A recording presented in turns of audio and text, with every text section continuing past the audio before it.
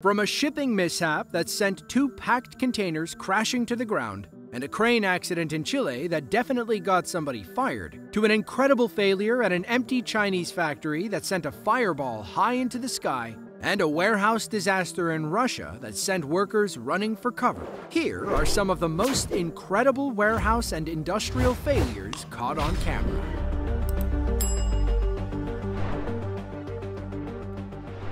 Komsomolsk-on-Amur is an industrial city in eastern Russia. It's home to over 238,000 people and a high-production steel plant called Amur Metal. They produce 2.15 million tons of steel each year. With all that volume, something is bound to go wrong. On December 29th of 2013, the workers lost control of a piece of machinery. Unfortunately, that piece of machinery was in charge of pouring molten steel. Instead of pouring it where it should, it dumped it all over the factory floor. The worst part? It was coming right for them.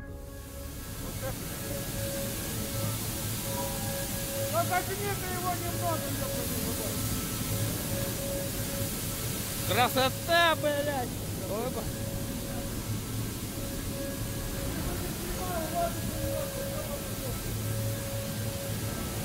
На нахуй, на нахуй! Еблан, что ли, чё понимает? Нихуя, дурак! Вон поднял, смотри, что делает! Охуеть, дебил ебаный, ты дурак! Поднял, еще хуже!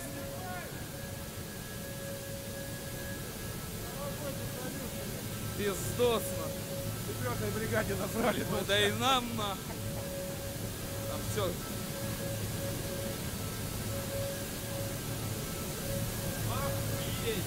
Вообще лепота, ебама рама! Вот так и работаем нахуй, ебать мой хуй здрасте! Nobody got hurt during the accident thanks to strict safety procedures. The last place you'd want to be is near all that molten metal. Steel is a mix of iron and carbon that melts between 2,500 and 2,800 degrees Fahrenheit. The temperature can vary because of the different elements it contains. For example, stainless steel has chromium, nickel, and other elements, lowering its melting point. Now, we're not sure what caused this accident in the first place. There could have been an electrical malfunction, or maybe someone hit the wrong button. Either way, all that molten steel probably caused significant damage to the factory floor.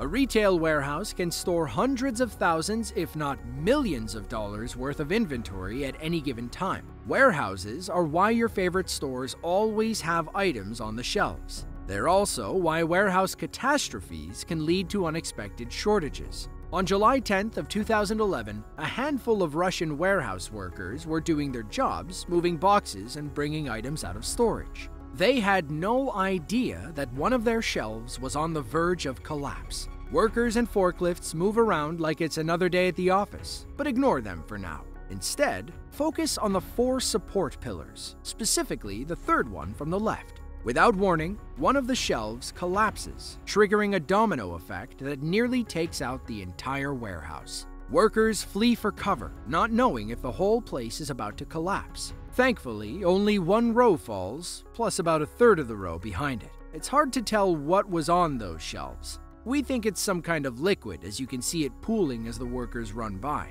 Hopefully, it wasn't toxic or too expensive. Cranes make the world go round. It's how we move heavy stuff like shipping containers, bridge segments, and construction vehicles. It's all about weight and counterweight. Modern cranes are equipped with computers that tell operators when a load is too heavy. That said, the computer is only as good as the information it gets. This crane accident in Chile shows why correct calculations are critical for everyone's safety.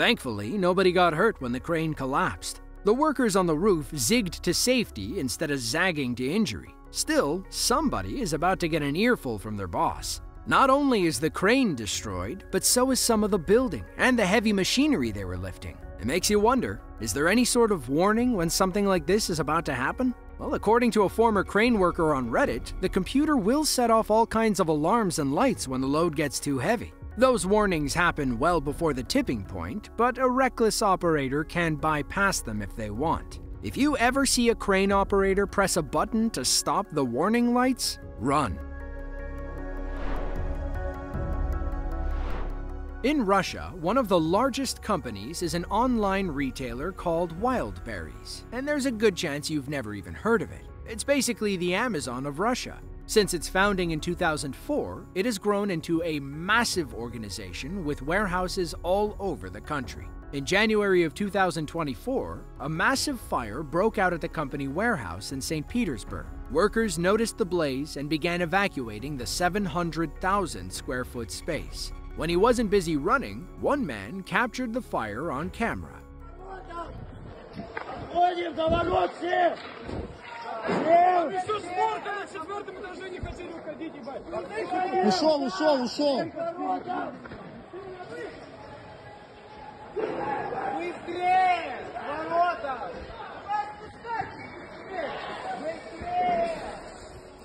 Thankfully, everybody made it out of the building as firefighters arrived, but this battle was just beginning. According to reports, it took them 30 hours to get the fire under control. They said it likely started due to faulty electrical wiring. Wildberries built the warehouse in 2021 with permission from the Russian government. However, the fire inspector never signed off on the finished product. Therefore, it was operating illegally. There were also reports that the fire alarm didn't work. Someone allegedly turned it off after several false alarms the day before. Ultimately, the fire could cost Wildberries over 20 billion rubles, or $219 million.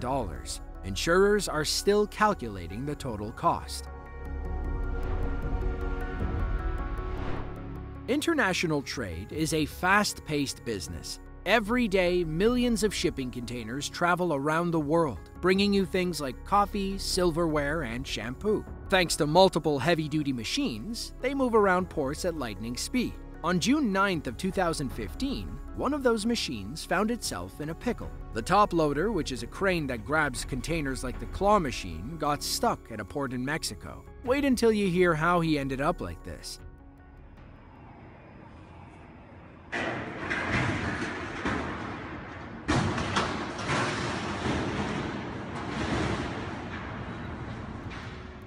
The Spanish video caption roughly translates to, "Poorly performed maneuver damages merchandise in container." We're thinking this crane operator tried something risky and failed. Containers come in two sizes, 20-foot and 40-foot. You can clearly see where 40-footers are stacked on top of two 20-footers, like this yellow one on top of two gray ones. While it looks like the top loader was carrying a 40-foot box that snapped in half, we think he tried to pick up two 20-foot containers simultaneously. This video shows that sometimes it's worth making a second trip. Now this entire port has a much bigger headache to deal with.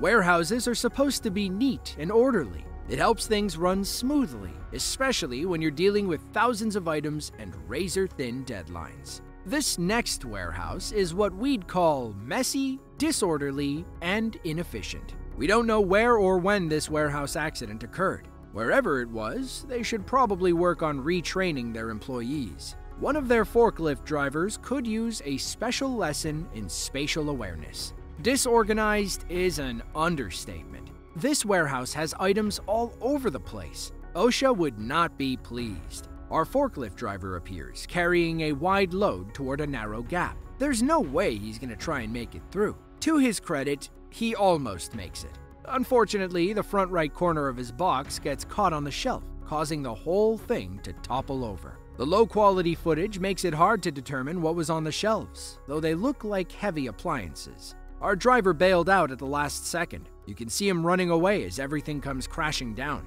Some employees enter from the back, while a man in white sprints into the dust. He checks on the driver as the warehouse manager steps into the frame. Hopefully, this expensive mistake helped them get their act together. Henan is a landlocked province in central China. It's home to just over 99 million people and the charred remains of an old aluminum alloy plant. On July 20th of 2021, heavy rain caused the river near the Dongfeng Power Group company to overflow. Floodwater seeped into the plant and spilled into a high-temperature solution, also known as molten aluminum. What happened next was a science experiment gone wrong. Miraculously, nobody was injured due to prior evacuations.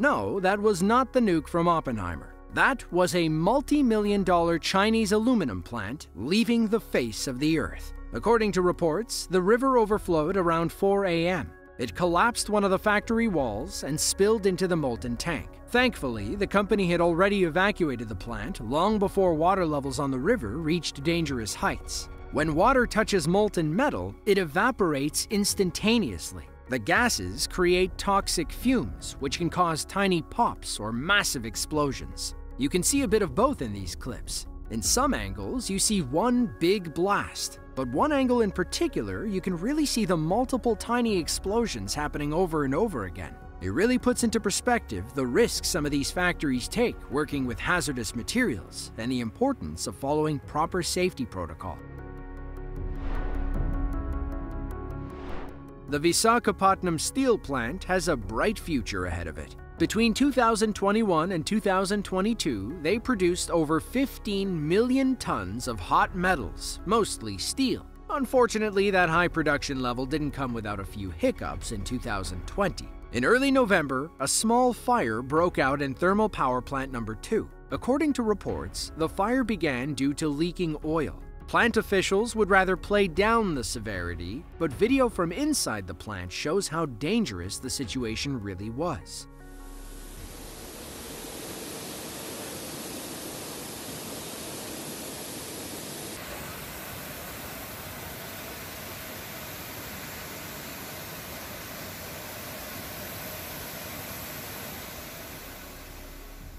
That minor fire looked more like the floor was covered in hot lava. Thankfully, firefighters arrived and controlled the blaze before it burnt down the whole factory. Plant operators said the fire broke out around 4:45 a.m. after oil leaked from the lubrication system in the turbine area. Thankfully, nobody got hurt and production at the steel plant was unaffected.